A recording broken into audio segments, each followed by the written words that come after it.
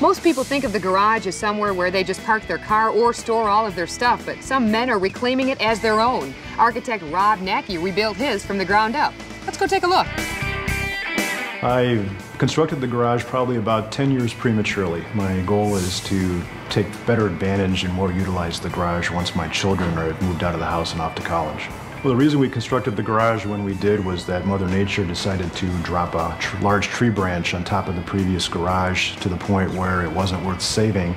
I designed a new garage, and my wife, who's also an architect, just thought it was too generic, too traditional, wanted me to do something a little bit different since we had the chance to do so. Favorite gadgets include a overhead hoist system that allows me to lift heavy objects from the floor up onto the loft for storage purposes. Also a vacuum cleaner lift, which allows me to lower down a vacuum to vacuum the entire space from one place and then lift it back up again and vacuum the loft from the same area as well. I also like the side storage closets, which allow me to keep unsightly objects and valuable objects behind lock and key even when the garage is open.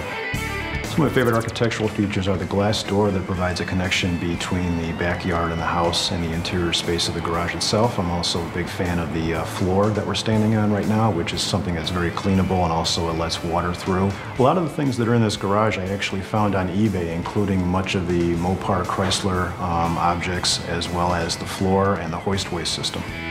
That's pretty cool, isn't it? Kind of makes me want to have my own space. But not all guy space has to be designed around the car. Take Tom Gardner, for instance. He designed his garage space to include everything but the car. Check this out.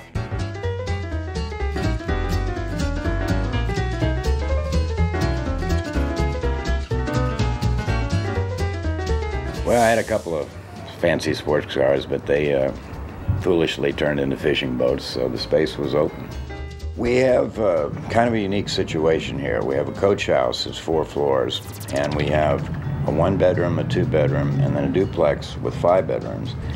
And the key to the whole place is the 800 square foot deck above this and this 20 by 20 garage, which really becomes our living room. I used to sell prints on FNN, and I had a lot of connections in the poster business. So you can see around the walls, there's a lot of fancy art that's all posters.